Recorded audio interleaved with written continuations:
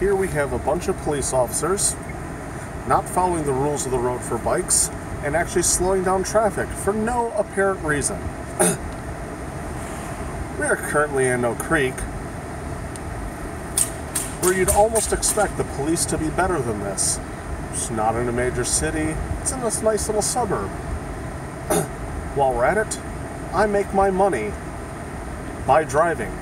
So they're not only just causing traffic, they are costing me money right now.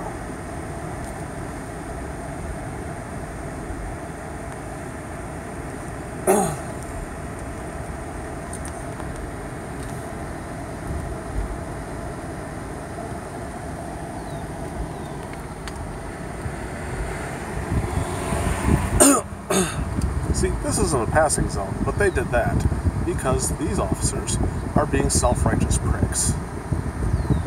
Except I'm about to go around them myself. There's plenty of room for them to move over.